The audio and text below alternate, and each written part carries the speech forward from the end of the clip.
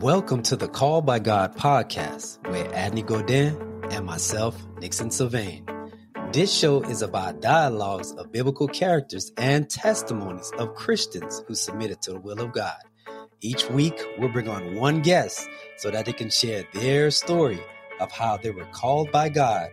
I hope this show inspires you. Enjoy. Hello and welcome, world, to the Call by God podcast. I'm yours truly, Nixon Sylvain, and I'm with Adney Godin. Adney Godin, how are you doing, my sister? Good morning, Brother Nick. Let me tell you something. When you know you're doing the will of God, Satan gets busy. And when he gets busy, you just have to be more in tune with God to make sure that God's will is done and his purpose is fulfilled. And we just say to Satan that he will not win, and we rebuke him in the name of Jesus, right? But how are you doing? I'm blessed. I'm blessed, Adney. I know that, when you know that God is walking with you and he's talking with you, it's like Adam, right? He was walking and talking with Adam in the garden. And then when Adam and Eve, ate from the tree of the knowledge of good and evil, there was a disconnect. The relationship was shattered. So I just thank God that he came and he gave his life as a ransom for us. And now we could rekindle with him. We have that relationship with him. So when you know that there's someone that sits high and looks low and he loves you and he walks with you, I mean, that's just a reason to smile and a reason to feel good about today. So I'm excited. I'm thankful and I'm feeling good. I'm feeling good about our next guest. But before we bring her on, I want to thank all of our listeners, all of our supporters out there, especially the reviews that we've received on our website. So Adney, you want to take some time and just read one review. We want to get in the habit of reading a review every episode. All right. This review says, impactful and relevant podcast. I really enjoy this podcast, the interviews and the deep Bible study. So proud of you all for stepping out on faith and continuing this ministry. So many people need to hear these stories to either continue their walk or to start their walk. I bless God for you all and pray that you press towards the mark of your high calling in Christ. God has started a great work and he will finish it through you all. Amen. Amen. I like that. God has started a good work and he's going to finish it through us. Well, God is using all his children. That's the beauty of it, right? Because we're all a body and everybody has a part to play. So again, whoever wrote that review, I want to thank them for writing that review. It always touched my heart, Adney. I don't know about you, but it touches mine. It definitely does, Brother Nick. It does, because it's encouraging to know that this is not done in vain. It's done. Number one, God is getting the glory. Number two, lives are being touched. So definitely touches my heart. All right, Adney, without further ado, drum roll. Well, our next guest, we're going to bring in our next guest, and I'm looking forward to hearing her story, her God-given story. And without further ado, Sister Kimberly Hardy, welcome to the show. Thank you so much. So glad to be here with you all this morning. Look, it is good to have you. Every time someone comes on here and for an interview, it's always a blessing for me to take heed and just to listen to their story. I always find that was fascinating. Again, we want to welcome you onto the show. You want to say something to your sister? Kimberly, I met you in 2020, and I feel like, we've known each other since we were growing up, like my house, your house type trip, because this relationship is a relationship I realize is God ordained. And when God ordains a relationship, you just have to just walk through it, because he knows what we both needed and he's moving through it. So I thank you so much, my dear sister, for coming on and answering the call when I send you this text to come on. Amen. I am so grateful to see what God has done during this pandemic and just bringing people, faith, and Christians together. And you have become so dear to me during this time. So I am just grateful. Yeah. Amen. So, Sister Kim, I want you to share with our listeners, before we get into your story, just share with our listeners what you're about. All right. So I am a Christian woman. I am an educator, and I currently reside in Tennessee. I have 4 siblings, and my parents live in Texas. And I live in Tennessee, like I said. I've been an educator for about 18 years now, and I love theater. I love music. I love walks in the park by the lake and seeing the nature. Yes, I enjoy laughing and having a good time with friends and family, even if it's virtual via all these virtual platforms. Amen. That's well said. So I know we're going to have a great time. We got a sister from all the way from Tennessee. So I know we're going to have a great time just sitting back and just listen to your story. So what the Call of God podcast is about, we like to interview and we like to bring Christians on from all walks of life to share their story, how God have called them from darkness into his marvelous light. And we always give Christians that opportunity. We believe that testimonies are powerful. Everybody has a story of where they came from. And especially, I like to say the phrase like, God, when God called you from darkness, and brought you to his light, that's a good place to be in. That's a real, real good place to be in.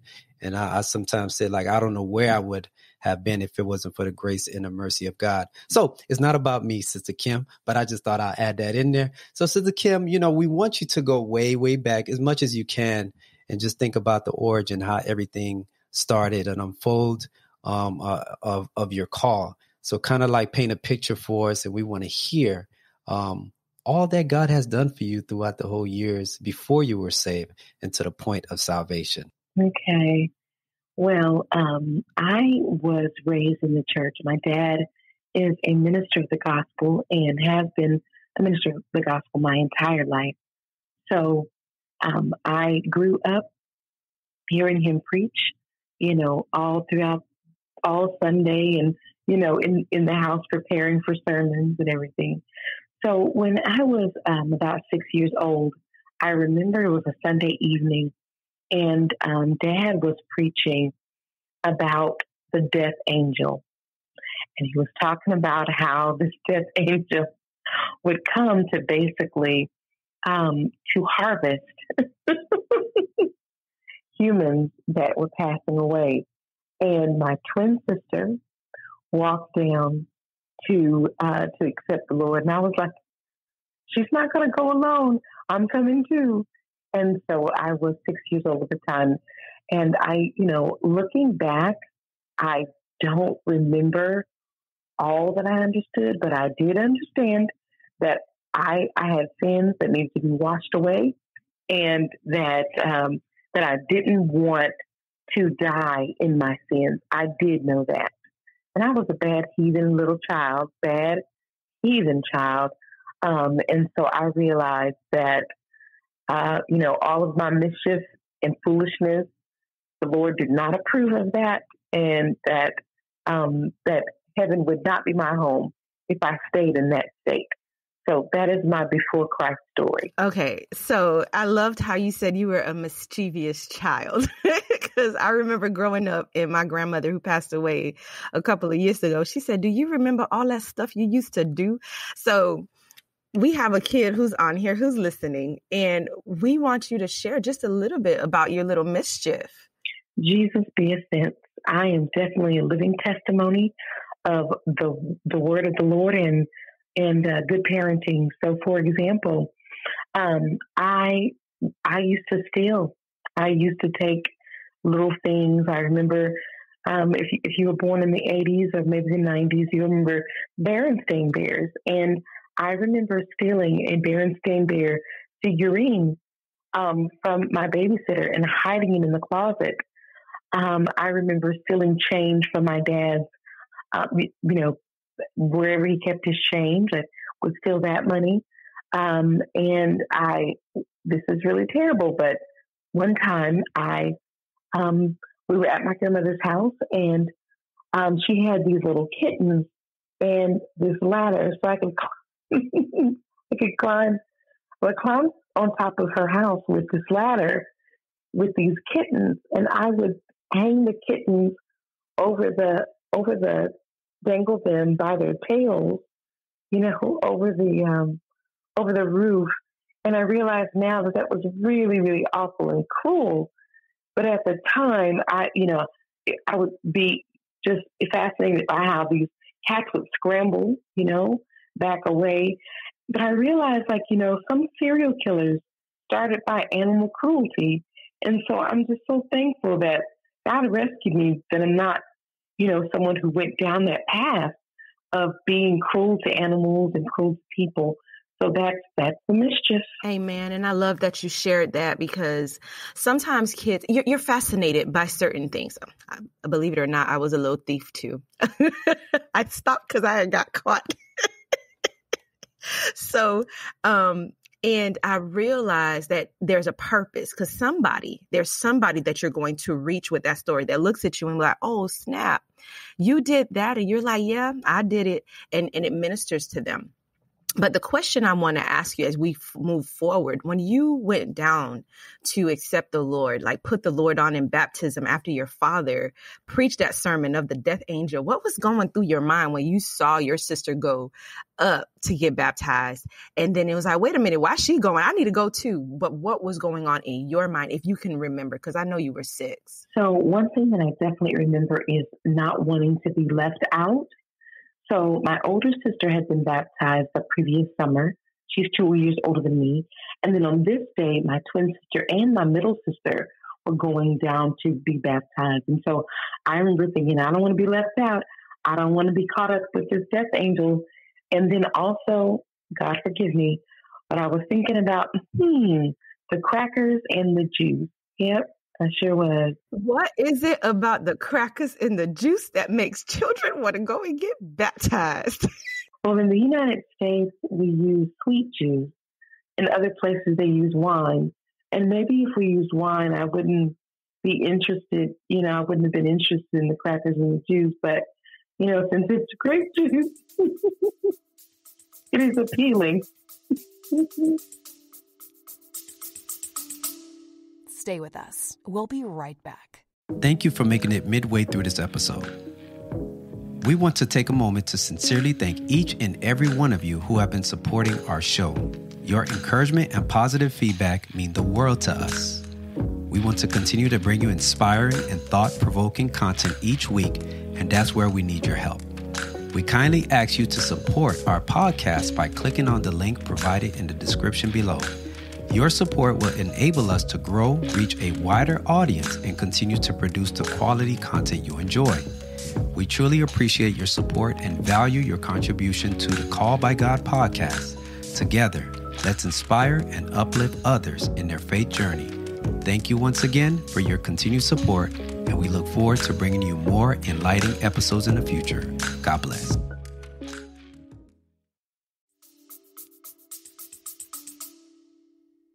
I guess for me, Sister Kim, and that was a great question that you asked, Sister Adney.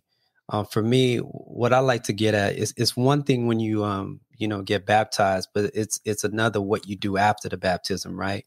Because oftentimes people, we hear the gospel, we repent, confess, and be baptized. And the whole mind, hear, believe, repent, confess. We know that.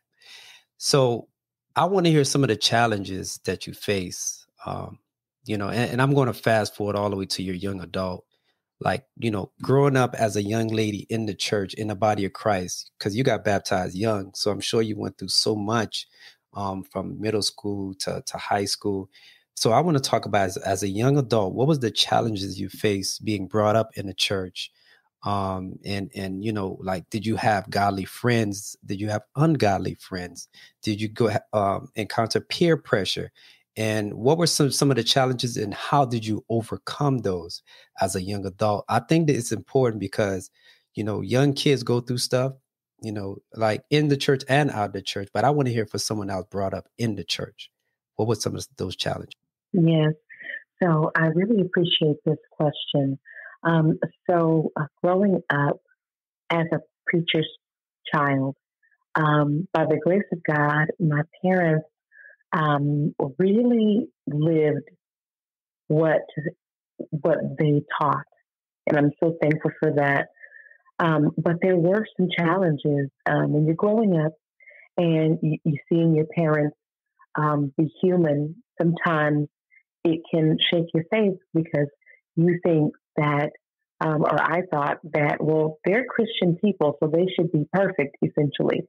And when they weren't perfect, it really was very disheartening, and also, the temptation to point the finger and say, you should be doing, this, that, or the other. But I think God used it because the word says, when my father and mother forsake me, then the Lord will lift me up.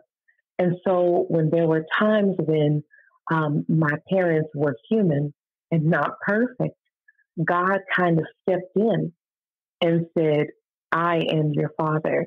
And so growing up, letting go of my parents' religion and their teaching and really focusing on my own relationship with God has been the major challenge of my Christian journey. When I went off to college, I could not remember what it was that I was thinking when I was 6. And my twin sister, when we were in college at the time, she was actually dating this guy who was not a member of the church. And I remember thinking at that time, I have to choose God for me. So I was actually rebaptized at 18 because of this, because I wanted to make sure that despite what my parents chose, despite what my twin sister chose, that I was choosing God for myself.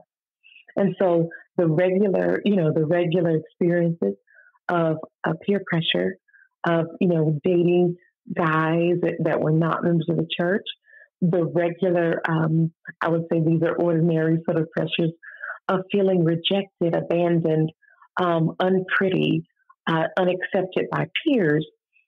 By the grace of God, during my middle school and high school years, it was like those experiences God used to draw me closer to Him. I began to read my Bible by myself. At about 14, I began to listen to Christian music on the radio. I began to write down prayers. And, interestingly enough, my best friend from, 20 years ago, 25 years ago, found a notebook just recently, like 3 months ago, and I had written out prayers and a Bible study in 8th grade. And so the trial that I experienced of peer pressure, of issues with my parents, God used those to draw me closer to Him. So I am so grateful for that. Wow, Kim, thank you for sharing that, because again, sometimes, children make the decision to put the Lord on in baptism, and sometimes they do it because they see someone else do it. But when it gets to that state of, you know what, I know Jesus for myself, because Job says in Job, I believe it's Job 42, where he says, I knew of God, right? But now I see Him. There's a huge difference of knowing and seeing God. So when you have that moment of, okay, I knew you, but now I see you. So I want to have a relationship with you. Now we're going to fast forward to college, because I don't want you to feel uncomfortable, but I need you to get to a state of sharing your story. When you had your mental break, I want you to share that with the audience, because somebody somewhere is dealing with mental health issues and they don't even know what to do.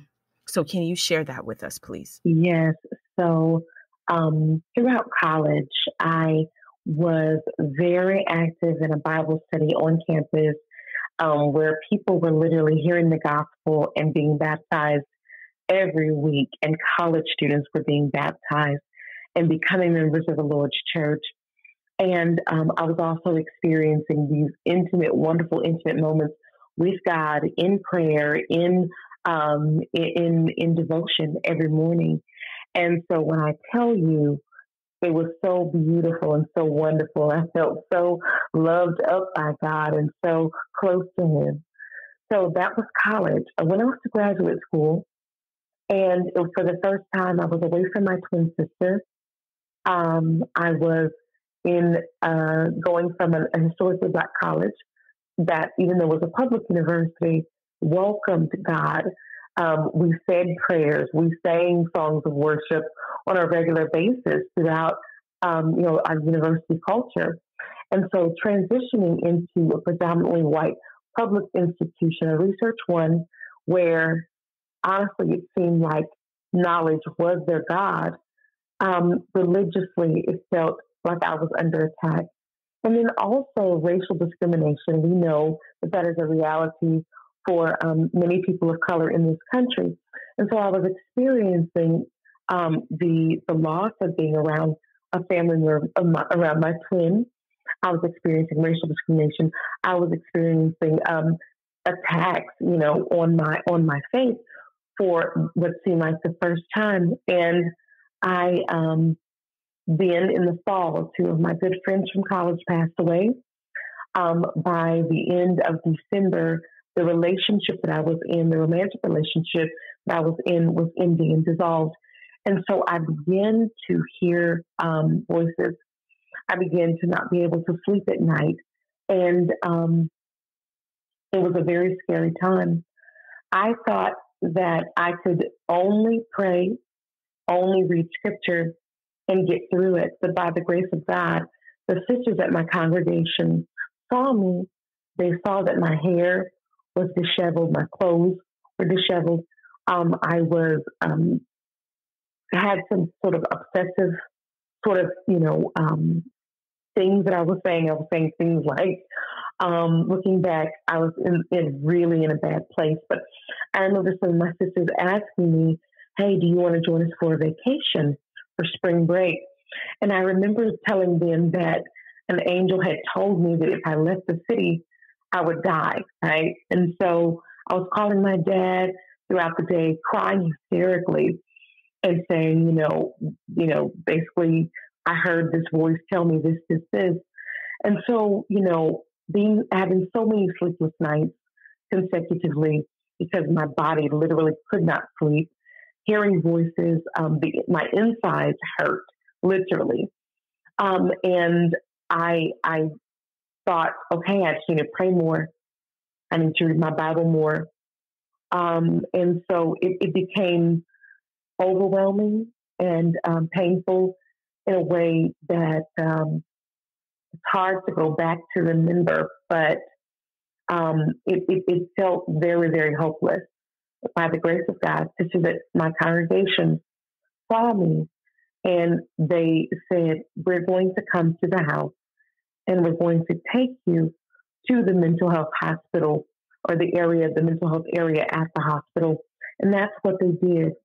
By the grace of God, they stood next to me through that as I got the evaluation from the doctor. And the doctor asked me after the evaluation if I wanted to be admitted.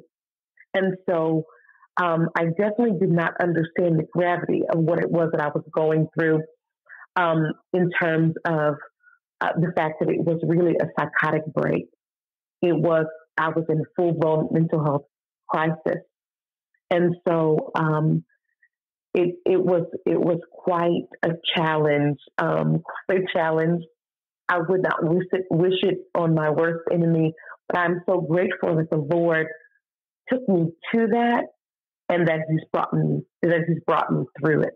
Amen. The reason I asked this question, and it just touched my heart because like my eyes started tearing up just thinking of it, is that there are so many people in this world who are dealing with that. And people just think, oh, they're crazy, and they don't realize, especially in the body of Christ, this is not a subject that we discuss, mental health. When we hear the battle of your mind, you don't think that that's something that happens. It's just like, pray about it, get in your word. And it's just like, God is like, I have therapists out there for a reason and a purpose. Use them. I've called these people to this profession. So what I want you to share with us is when you had the mental break and you started going through treatments, did you find out from like your relatives that this was something that happened in the family before? Like, could you share that with us as well? Absolutely. So one of the gifts, I had so many gifts. Like I said, my church family, my sister came down to help to take me to the different doctors. And my dad, by the grace of God, he is a psychiatrist as well as a minister of the gospel and currently an elder. And so I trusted him. I didn't trust the other doctors. I was thinking they're not Christian. They're probably, the devil's probably trying to use them to trip me up, just really just crazy thinking at that time. And by crazy thinking, I don't mean the actual mental health crisis, but the stuff that we hear. Like, you can't go to a therapist that's not a Christian. You can't go to a counselor that's not a Christian, But that's what I mean when I say crazy thinking. And so for me, my dad was able to say, wait a minute, there's this drug, because he had kind of served on a panel or board or something where he was familiar with a particular drug and a particular class of drugs. And so he was able to say, try this one, because we didn't know exactly what it was, but we knew the symptoms looked like certain mental health issues. And so he was able to say, try this drug. And so when I first started the journey, doctors were trying to prescribe some different things and they weren't working. And that was very devastating. But finally, there was a drug that did work in terms of the sleepless nights and the racing thoughts and everything. And then from there, once I was out of crisis mode, the voices were not, were leaving, and I was able to sleep. Then I was able to work with a counselor. And the counselor was not a member of the Church of Christ, but this person was a trained counselor that was able to, talk with me, allow me to talk through things. And that was truly, truly a blessing. I would say, though, that I did go through that struggle of people who were not familiar with mental health issues, but that love the Lord would tell me, if you just pray about it, you can get off your medication. Don't depend on that medication. Just pray more. Just read your Bible more. And so I would go through these times of I'll stop taking the medication without any doctor's orders, without being under doctor's supervision. And so I would just stop taking the medication, and I would have lots of physical issues and also mental struggles when I would just stop the medication on my own. And that is not what anyone is supposed to do at all. But I was doing that, trying to depend on myself, trying to depend on my own practice of prayer. One thing that my dad says is, sometimes we pray to God, but we want him to answer the way we want him to answer. We want it to come a certain way. And for me, I was like, no, I should only be able to pray and it be gone. I shouldn't have to take medicine. I shouldn't have to go to a doctor. I shouldn't have to, eat right and go to sleep, right? And so one thing that I say here is that we are three-part beings. And so often as Christians, we arrogantly try to act like we're only a spirit being. That is so crazy, because I laughingly say, you didn't make that list.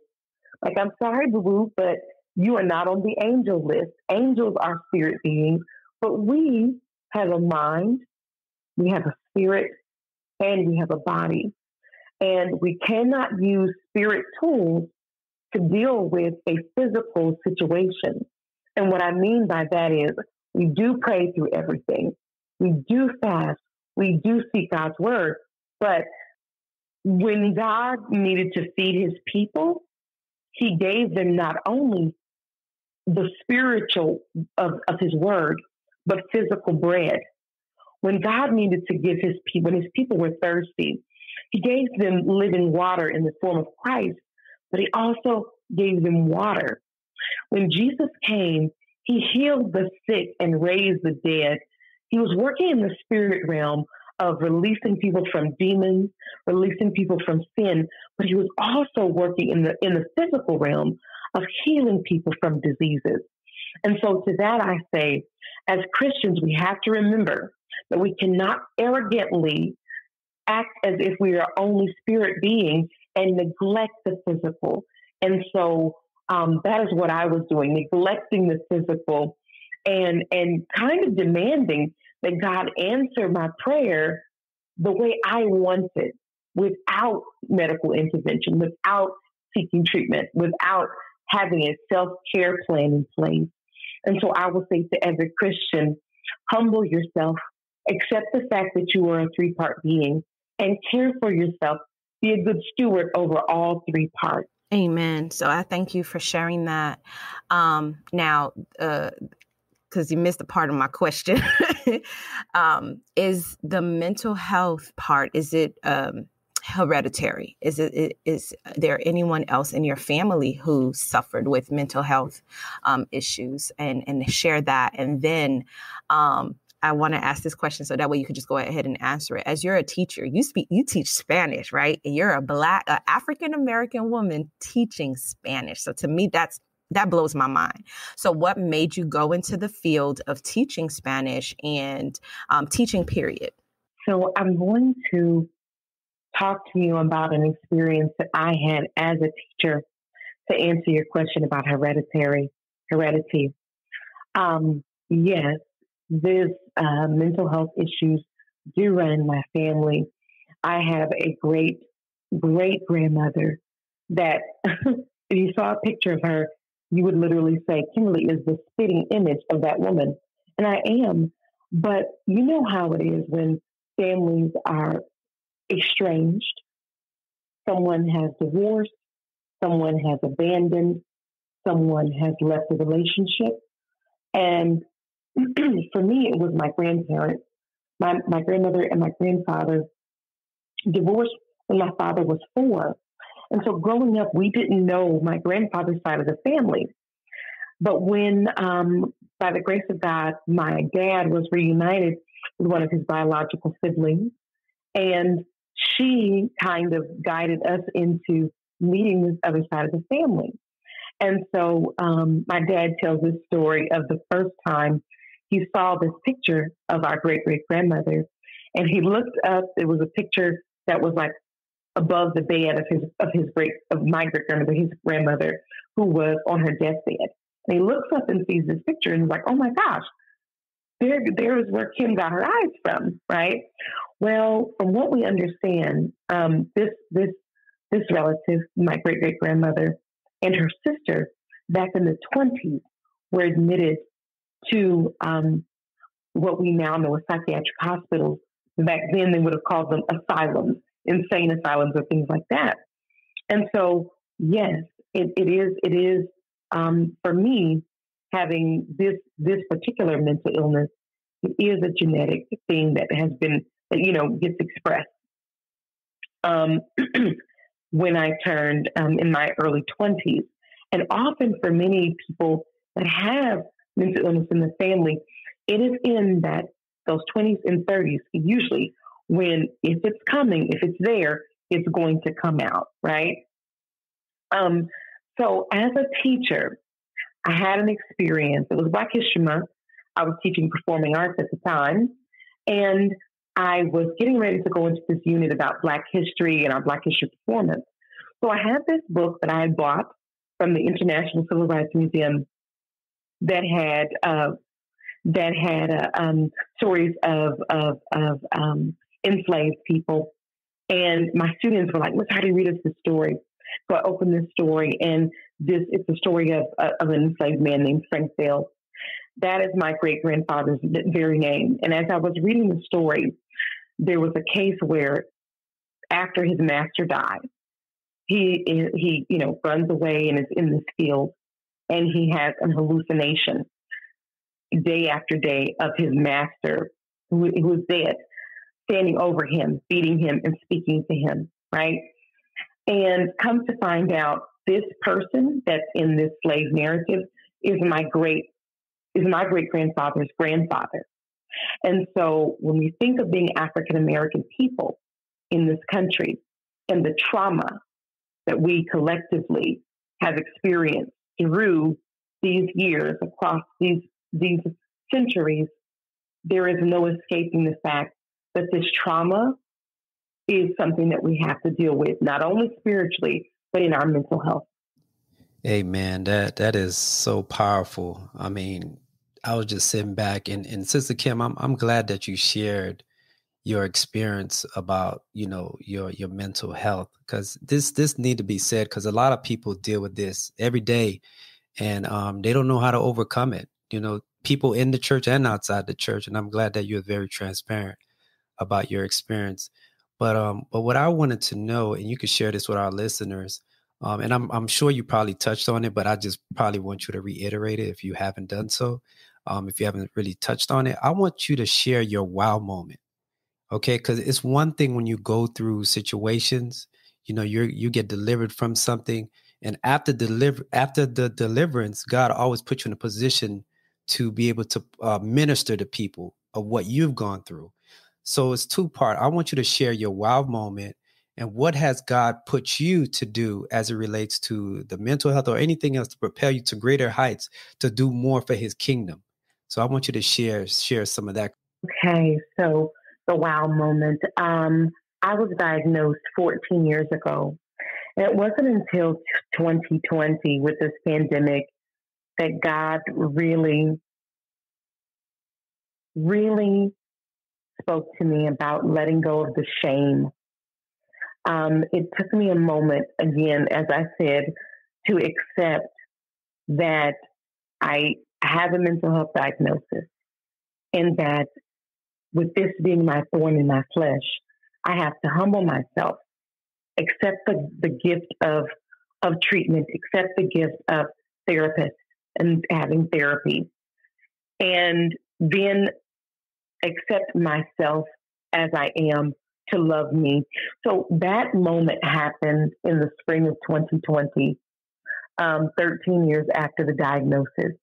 And it was about really the Lord telling me to forgive myself for not being perfect, and let go of this idea that in order for me to love me, that I had to somehow be perfect and not have any blemishes, right? And it was really about understanding that I have to love me more like God loves me. And so often we talk about loving other people and forgiving other people and having these fruit of the Spirit. The Lord spoke to me almost audibly and said, Ken, you don't have a relationship problem with me, and you don't have a relationship problem with other people. You have a relationship problem with yourself. You've got to forgive yourself. Release yourself from the bondage of this expectation of perfection. Stop that. Because of course, if you have this idea that I can only be loved once nothing's wrong with me anymore, of course, if you're dealing with a mental health challenge, you're never going to get to the place of loving you. And God doesn't want us to love Him, ourselves, or anyone else with this idea of you've got to be perfect in order for me to love you, right? We know God is perfect, and so we do love Him. But that was the wow moment. That particularly was the wow moment, because then I was able to release the shame. And so God blessed me after having that moment with Him to write the book, Love Letters to Baby Girl. And it's a devotional book. It goes through the scripture Ezekiel 16:6-14. And in that scripture, we see God in so many ways, being God the Father, being God lover of our souls, being God as a husband. And so for me, in this book, God called me to be very transparent, not only about the mental health diagnosis from 14 years ago, but all of the day-to-day things, right? All of the day-to-day doubts, fears, and experiences that I've had along the way. I think Kirk Franklin said that sometimes we're eager to share with the world our scriptures, but we don't share with them our scars. And, by that, I think we have to be honest with the world about the things we struggle with as Christians and about the way that God is giving us the victory, is giving us the help, the triumph, the beauty for ashes, so that they can understand being a Christian is not about a perfect walk. It's not about showing up perfect and doing everything God wants us to do so that we can say, I did it perfectly. But it's about a loving relationship with the God who pursues us relentlessly and who says that there's nothing that can separate us from his love, and a God who does provide relief. So with the book, Love Letters to Baby Girl, that's what that's about. Amen. Amen. I like what you said, Sister Kim, when you said that you have to forgive yourself. So I'm going to say that, listener, child of God, let it go. Forgive yourself. Stop feeling shame. Stop feeling guilt, because Jesus Christ died for all of that. Guilt, shame, forgiveness. He paid the price. He paid the price for us. So you don't need to feel that way, child of God. So I like when you said that, because we have a hard time of forgiving ourselves. We feel shame. Oh, I did this. And it's hard to let go. It could take years of letting things go. So, and I'm sure I'm about to ask you this one last question. We're just going to close out shortly, but Sister Kim, I want you to talk directly to a listener, young man, young lady, young adult, young man, an adult man, an adult woman. Give them some word of encouragement. Okay. My dear brother or sister, I want you to know that God loves you and he is pursuing you. He is pursuing your heart. You're not holding on to him. He's holding on to you. No matter what trial that you're facing right now, God does have relief. It is his will that you live life and that you live it more abundantly. Because Christ says, I came and you might have life and have it more abundantly. So please don't live beneath your privilege. As a kingdom kid, as a royal priesthood, God has gifts for you. People who may not even know him. He can use those people to bless you. Open your hand to receive his blessings, to receive his forgiveness, to receive his grace, right? Receive God's grace and know that no matter what, he is pursuing you. Again, it's not about you holding on to him. He's holding on to you. And nothing can separate you from his love. Amen. I like that. Oh, man. This was good. This was good. So Sister Kim Hardy, I told Sister Kim Hardy, she has a celebrity name. And by the way, she's a celebrity in Christ Jesus. Amen. So Sister Kim, I want you to share with our listeners, what are you doing? Where can they find you? What are the platforms that you're doing? What ministries? And I know you shared the book, but I want you to reiterate a lot of that information, the things that you already haven't shared. Where can the people reach you, and what are you involved in? Okay. So one thing that God has shown me during this pandemic is we do not have to go it alone. Let's call in our tribe, right? And so I'm a single woman, and God really, showed me that how often in the church, single people are not getting a word about what they're living through as single people. And so by the grace of God, God has brought an amazing group of women together in the form of a virtual community called Jesus Sprinkle. And Jesus Sprinkle is about encouraging women in the body of Christ that are single. And the Jesus Sprinkle is about encouraging us, particularly around our desire for marriage. And so that's been such a blessing. Agni is one of the administrators with Jesus Sprinkle, and we work to bring God-written love stories so that people can understand and hope in what God can do in terms of their love life, in terms of their desire for kingdom marriage. I'm also launching a campaign in 2021 called God Calls Me Baby Girl, and it's about reconciling our experiences of mental health with our experience of accepting and living in full glory and living up to our privilege as daughters of the King, that the mental health challenges that we face should not be suffered through in silence, and that we are God's children, no matter what we go through, but particularly as it relates to mental health challenges. You can find me on Facebook at Kimberly Annette, and you can find me on Instagram, KimberlyAnnette.96. My email address is kimhdy@yahoo.com. Feel free to reach out to me. I love communing and fellowshipping with God's people and talking about mental health awareness and our own struggles with mental health to break us free as Christian people, to break us free from the stigma. All right. So that's what I'm about. And I look forward to connecting with anyone in the future. Amen. Amen. I like that. And our artist once said, all my single ladies. So y'all heard it. Y'all check out Jesus Sprinkle. She's on YouTube and it's phenomenal. Jesus Sprinkle. I think she, sister, correct me if I'm wrong, Sister Kim, I believe you have a platform on YouTube for Jesus Sprinkle. That is correct? Yes, we sure do. So after we record with our couples, we put it on the YouTube channel. So anyone who wants to listen to these amazing God-written love stories of Christians that are in love and married, and also shout out to Black Love, because our couples are also African-American Christians.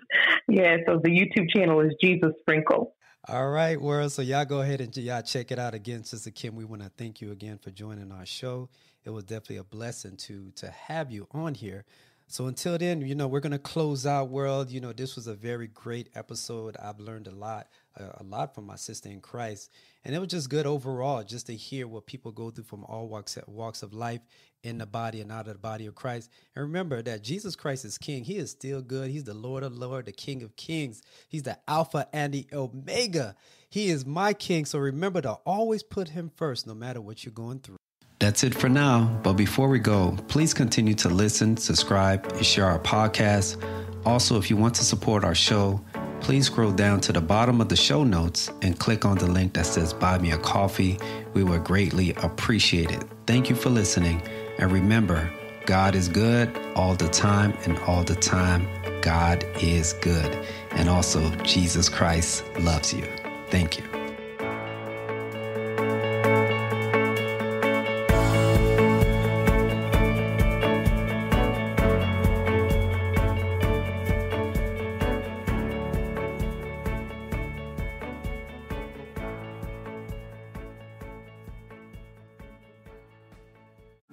Wait, there's more. What if today was your last day on earth? Would you be ready to meet your Maker? Well, Jesus Christ has given us the good news. He told his disciples in Mark 16:15-16, and he said to them, "Go into all the world and preach the gospel to every creature. He who believes and is baptized will be saved, but he who does not believe will be condemned." Jesus Christ has instructed his children to share and preach the gospel, which is the good news, which means that Jesus Christ came and that he was sacrificed, he was buried, and he rose on the third day. By believing and by repenting and confessing and being baptized, you will be saved. So it is your choice. Jesus Christ will not force you. You've heard the message, you heard personal testimonies, but this is your opportunity to give your life to Christ. Don't wait until tomorrow, because tomorrow is not promised. So I hope you submit to the will of God and give your soul to Christ. Be blessed.